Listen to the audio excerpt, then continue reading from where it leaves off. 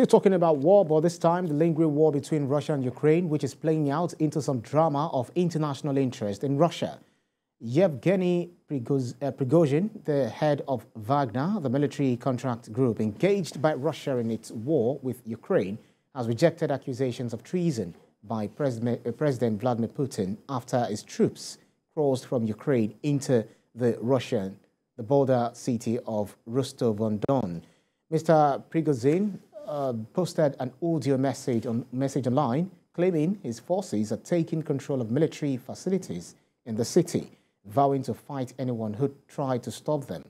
In an emergency televised address, President Putin said the armed mutiny by Wagner amounts to treason and anyone who took up arms against the Russian military will be punished. There is more in this report. Russian President Vladimir Putin said an armed mutiny by the Wagner Group mercenary force was treason and that anyone who had taken up arms against the Russian military would be punished. Speaking during an emergency televised address, President Putin said he would do everything possible to protect Russia and that decisive action would be taken to stabilize the situation in Rostov-on-Don, a southern city where the Wagner chief said his forces are taking control of all military installations. Гражданам России, к личному составу вооруженных сил. The head of the Russian military contractor, Yevgeny Prigozhin, has rejected accusations of treason by President Putin. On Saturday, Mr. Prigozhin posted an audio message on the social media app Telegram, claiming his forces are taking control of military facilities in the city, including the airfield. Videos and pictures posted online, including by Russia's TASS news agency, showed armed men surrounding administrative buildings in Rostov and tanks deployed in the city center. The Federal Security Service said Mr. Prigozhin's actions were a call to start an armed civil conflict on the territory of the Russian Federation and a stab in the back to Russian servicemen fighting Ukrainian forces. In response, Russian authorities said security has been tightened in several regions, and the mayor of Moscow announced that anti-terrorist measures were being taken in the capital. Russia's defense ministry addressed Wagner's mercenary fighters in a statement, saying they had been deceived and dragged into a criminal adventure. It urged them to contact its representatives and those of law enforcement services and promised to guarantee their security. Ukrainian President Volodymyr Zelensky said the armed insurrection was evidence of Russia's inherent political instability. Talk about the twists and turns in the lingering war. The chairman, Nigerians in Diaspora, Russia, Dr. Godwin Ibe, is joining me from Moscow. Thank you so much for joining us on World Now. Can you provide us with the latest updates on the situation involving Yevgeny Prigozhin and the Wagner mercenary force? What led to his dramatic challenge and the accusations of betrayal and treason? Well, there's been trading blames that have been going on for quite a while, as you've rightly pointed out, between Yevgeny Prigozhin and the Ministry of Defense. But I think what led to breaking the straw on the camel's back, or the last straw on the camel's back, was the accusation of Yevgeny Prigozhin of friendly fire of the forces on the line. Well, this is his version. I'm not saying it's true or not. I wasn't there. The video evidence provided didn't provide the time or the point of attack, the direction of attack, or even the moment leading up to the impact. We only saw the alleged aftermath. So we can't say, there's no evidence for the public who doesn't have classified information to know whether it was really true or false.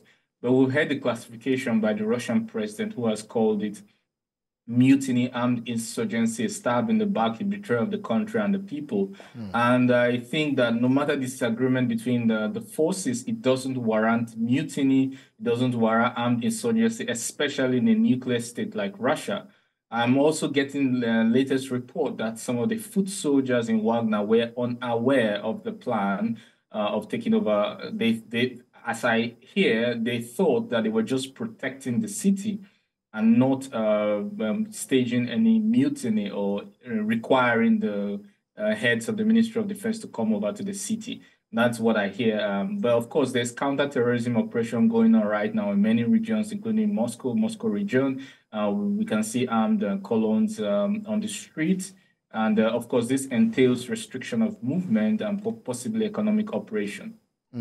So, if that's the case, what do you consider the potential implications of this internal power struggle within the Russian military and the Wagner group for Russia's domestic stability and security?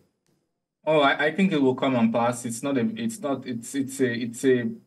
challenge. It's possibly a difficult challenge, but it's not insurmountable. I think it will end really quickly because we're talking about a force, like as Prigozhin has said, 25,000 soldiers strong.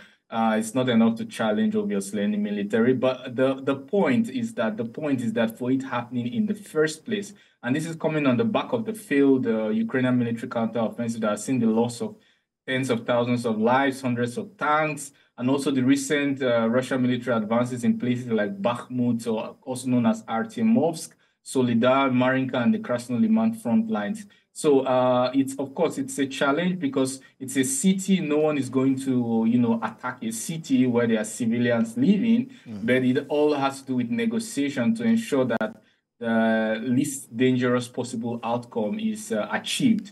And I agree with the president that it's a challenge to Russia, rather, because he didn't warrant this mutiny, but it's not something that's unsurmountable. You also have to consider the fact that a lot of Russians, like you read on the Russian internet portals, have been pushing the president to, take more action. But the president has shown wisdom and restraint, and there's a lot of everyone have their wishes on how they want the outcome to be, but with the limited information we have, we may not be in the best position to understand why some decisions are being taken. Interesting. Well, we'll continue to monitor the issues, between Russia and Wagner, and also Russia and Ukraine, which is actually affecting, the stability of the of Europe and some other countries which are reeling from this war. The chairman, Nigerians in Diaspora, Russia, Dr. Godwin Ibe, thank you so much for your time. Thank you for having me.